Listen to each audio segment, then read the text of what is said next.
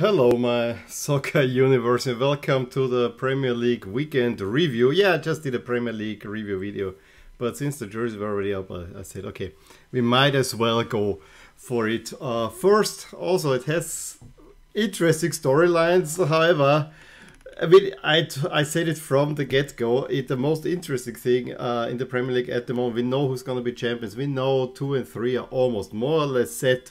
I don't think we'll get a title race. It's just I don't see City losing the ground.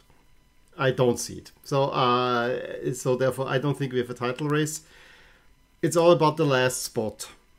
And what seemed to be a 4-way race, maybe it's now a 5-way race, or it's only a 3-way race. It's a complete crapshoot in many ways. So it's a toss-up. I mean, choose which team you like. It's so funny. I mean, on the background, yeah, Chelsea won the Club World Cup. That's why I chose to wear them. Arsenal did not play. However, thanks to the results going their way, they actually improved in the expected standings by quite a bit, because all the others just did not cover themselves in loads of glory. And so for the upcoming head-to-head, Arsenal will make up now points because the other lost. And it's kind of... I barely remember, never had a team looked so good that did not play. It's really, I mean, that's the only reason maybe, because that we would say though Arsenal is potentially the favorite for the 4th spot, because yeah, we didn't see how bad they are at the moment, although they just beat Spurs. Wolves, and Wolves did Spurs in. So yeah, maybe we can, by transitive property, which doesn't work in soccer, we can assume a few things. If I would be guessing, I would think that the most talented team should make it, which means it's Manchester United. Although they also have so many troubles, and yeah, it's just weird. So let's start for the big note for the English game. Although hardly anyone seems to care about it, Chelsea won the Club World Cup. I was a little bit annoyed that I couldn't see even highlights of that somewhere on the packages that I have, because you usually list the Club World Cup I could see, but I guess thanks to Olympic coverage there was not much that I could do about it, because Austrian TV has the FIFA contract, but I guess they're now all behind the Olympics. So a very bad timing for the Club World Cup, I gotta say. Why this could not have been played in January? Probably the AFCON has something to do with it. Yeah, I guess that's the reason. Whatever. Chelsea won, and is Kai Havertz becoming a cult hero? You know, one of those that doesn't really play well, but when it counts, he scores the arguably most important goals in Chelsea's history of getting them a 2nd Champions League trophy, another 1st Club World Championship. Again, I don't make much of the Club World Cup. Please, it's in many ways a bogus tournament that just tries to feed off what the Intercontinental Cup was. The Intercontinental Cup I actually liked, but it was never an official trophy. FIFA not tried to legitimize it, but my problem with the competition is not the idea of a worldwide champion. I think that is all right, but the gap between the teams it's not an even competition. I mean, it's more or less Europe atop everyone else, then South America, although they have been challenged, and then whoever is between CONCACAF, the AFC and CIF, maybe one of those can make it into a 3rd or 4th place. I think this is where the competition is actually at. But other than that, that's where the weakness is, and I don't even think that a 24 or a 16 or 32 team tournament will change anything in that. The only hope that those the other world teams would have is that the Europeans don't take it seriously, where this is a competition that's super taken seriously in South America. Of course, I mean, it is the one time where you can prove that you might be better than the Europeans who get all the headlines. I just want to mention AS Pire from Tahiti. That is a team I never thought I would hear about. They played in the Club World Cup, so at least something there. Okay, from the Champions League. No, the Champions League coming up soon. Going from the FIFA Club World Cup to the championship, the Premier League. We gotta start with the United game, which was the first game. And basically whatever we can say about United's performance at Burnley, we can say against Southampton. Maybe that Southampton was playing overall better, because they have been a pretty amazing team to watch as of late. But United had their chances, they took the lead through, Sancho looked almost a little bit comfortable, and then Adams, right after almost the same minute as Burnley, makes it 1-1, and then it's again, can we hang on? And what I find even more annoying is how the United players say, we want to have this coach, we want that coach, the training in this coach under Rangnick is so from yesterday or whatever. If you do not perform, you should keep your mouth shut. That's all I want to say to that. Unfortunately, Chelsea Arsenal got postponed, but I actually saw Everton against Leeds, which was a pretty surprising 3-0 win for Everton. A huge win for them, because that actually gives them a little bit breathing room, but it was also a little bit lucky because Leeds twice hit the woodwork with great shots for Moreno, but Seamus Coleman and Mike Keane gave Everton a 2-0 lead, and then rather late on Gordon adds a third one, and at that point, in the second half, you could see that Leeds is not coming back. Kudos though to the Yellow Sox for Leeds, that actually looked really good. Watford seemingly is now the worst team in the Premier League, losing 2-0 at home to Brighton. Manchester City do the due diligence with a 4-0 against Norwich. Liverpool, without convincing in any way, get a dirty win at Burnley. Fabinho scoring the goal, but didn't look good at all. I think if Wout Weghorst has his shooting boots on, it might well have been a draw, and then no one would be talking about Liverpool's title chances anymore. In that case, yeah, they're just hanging about, having a game in hand, which puts them 6 behind, and if they will win, then at City they are 3 behind. Not gonna happen. I'm telling you right now, as much as I personally probably would love for Liverpool to win another title, it's not gonna happen.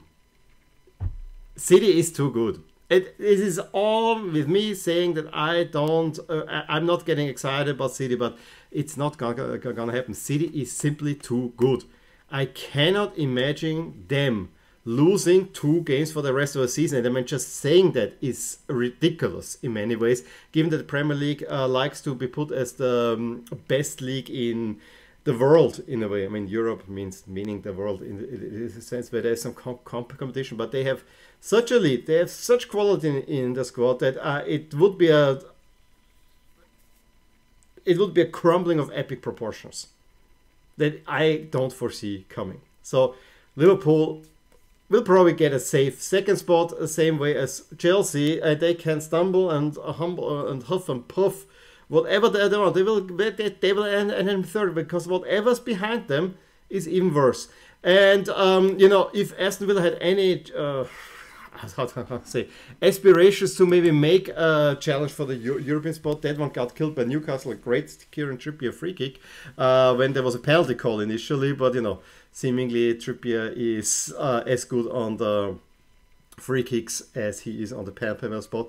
That seemed to be a great signing, and Newcastle now also getting a few wins in a row, seemingly going into safety, one has to say. Then the big one was Spurs against Wolves. It has said, but if Hugo Lloris is not on form and does stupid saves or whatever, and the whole defense is not there, they seemingly didn't get the memo that the game is starting at 3 o'clock. You're not gonna win anything. It's just that simple. So after 20 minutes, Jimenez and then Donker made it 2-0. Wolves defensively sound. And then in the second half, there were 2 chances for Spurs. The one, I think, Harry Winks, it got deflected onto the post, and then one shot by Kulusevski. Then honestly, yes, it was a tough shot to take, but at least get it on goal. I mean, if he puts it on goal, it goes in.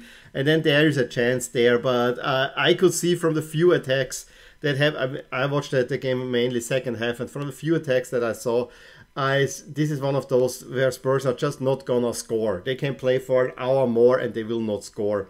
And that's exactly how it happened in the last 50 minutes. I said, okay, let's watch the pregame to the last game. Yeah. that's a whole different story for a different video. And then it finished with Leicester and West Ham. You know, West Ham, another team. You have your chance. You can solidify your spot as your claim for top 4. All you need is a win at Leicester, who have been struggling. You take Dooley the lead in the 10th minute through Bowen, but then Tielemans and Pereira turned around for Leicester. Deservedly so, one has to say. And Dawson then salvages a point with a late equalizer. But yeah, as I said, everyone in the top 4 race either did not play or really pooped their pants. And I think with the loss by Spurs to Wolves, it kind of opened the door for Wolves in a way as well, which is pretty amazing to be able to say this. At the moment, my model says that Arsenal are the favorites going into the 4 with a whooping 66%. Manchester United 20% chance. Then West Ham and Spurs 8 and Wolves with 4. And even little Brighton has a teeny smidgen of a chance. I think we have to just wait out and see, but it's anyone's guess. I mean, there was a time when I said it was Spurs. There was a long time when I said United should finish in top 4 with the squad they're having. At one point I thought Arsenal is going for it. Arsenal and Spurs maybe can push themselves each other. Now Wolves is in there. And to be honest, the one team that I would love to go in there is West Ham, which I also don't think because they have too many injuries. So take your guess. On the bottom, though, things are also interesting. Although I think that Newcastle, with those 2 wins, they got themselves a little bit out of trouble and they're slowly rising, still with 37% going down. Norwich and Watford more or less seem down. Burnley have many games in hand, but they probably could pick up some points, but they are at the moment also 3rd team to go down. Everton with that win, as I said, got themselves some breathing room, and there is considerable distance now between Everton, Newcastle, also with Everton with a few games in hand.